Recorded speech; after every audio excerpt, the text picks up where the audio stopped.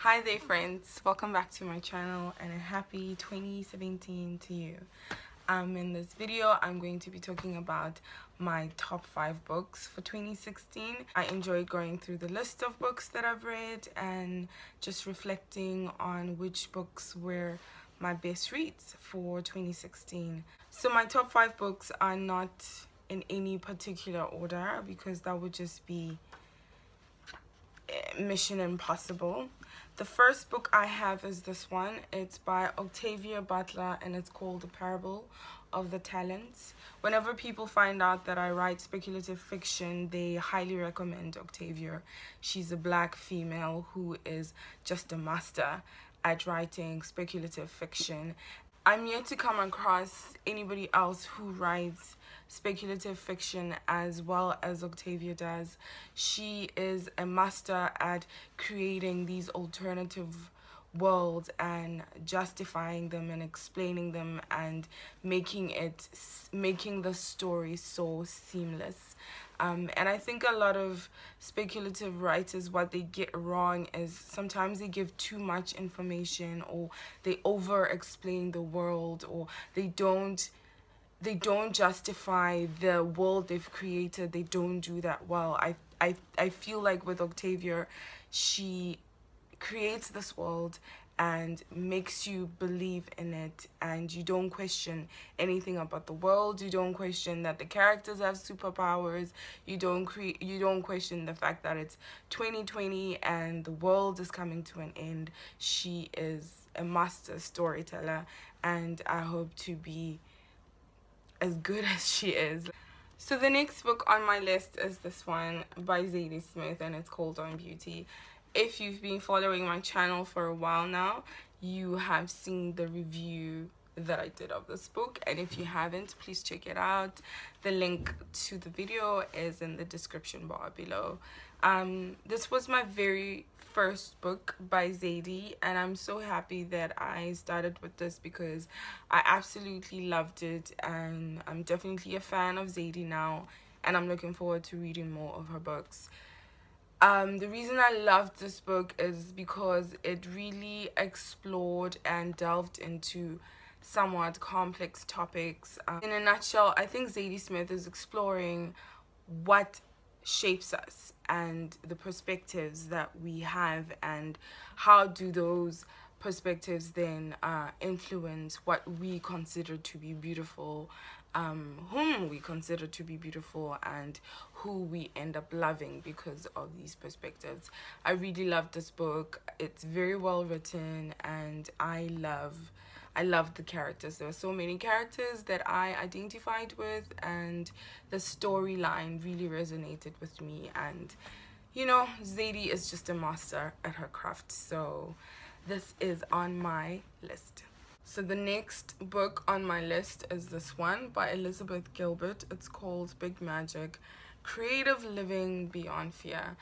I love Elizabeth Gilbert, and I love this book so much for so many reasons, but mainly it really reminded me of why I choose to live the way I live, and it affirmed some of my life decisions. And I think this book is not just for creatives. It's not just for painters or writers or visual artists. It's for, I think, anybody and everybody who's looking to live a more authentic life, live life from pure delight instead of fear. I highly recommend this book, and I'm going to be reviewing it, so please stay tuned and come back to my channel for that. I just want to read a quote from this book because I really feel like this quote pretty much summarizes what the book is about. We must risk delight. We must have the stubbornness to accept our gladness in the ruthless furnace of this world. I absolutely love that. And I feel like that's how I've lived my life. I've been stubborn in pursuing my delight and finding out what delights me, and being very selfish and stubborn I guess, in the pursuit of that. Like I said, I'll be reviewing this book, so please come back. It's such an amazing book, and I highly recommend it to everybody and anybody and somebody and all the people. So the next book on my list, surprise surprise, is this one, The Reactive by Masande. If you've watched the review for this book, then you know that I'm absolutely nuts about this book. I think it's a brilliant book. It has all the elements that make a good book. The story is great, the writing is great, the characters are amazing. It's just a wonderful contemporary book. It's absolutely brilliant. Please check out my review, because I've gone like in depth into why this book is brilliant. Please do that. I will not do that here, just because that's gonna take another 10 minutes and we do not want that. Check out the review. I will have it linked in the description down below. So the next book on my list is this one. It's Eloquent Body by Dawn. This is a reread. I read this book in 2015 and I definitely felt the need to reread it again in 2016, just because so much in this book resonates with me.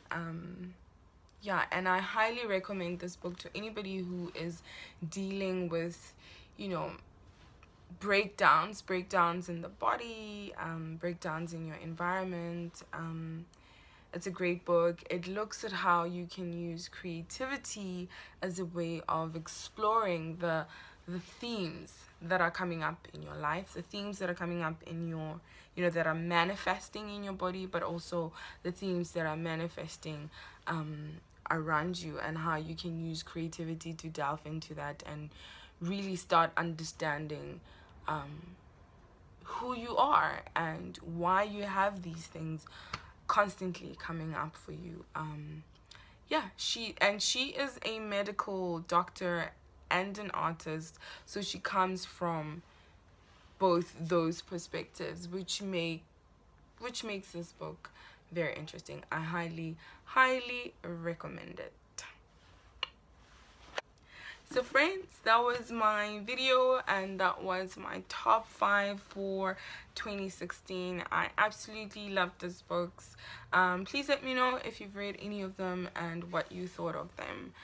I hope you're all having a wonderful 2017. Thank you so much for your continued support. I really appreciate every one of you, all my subscribers, and everybody that watches and comments and likes. I really appreciate it.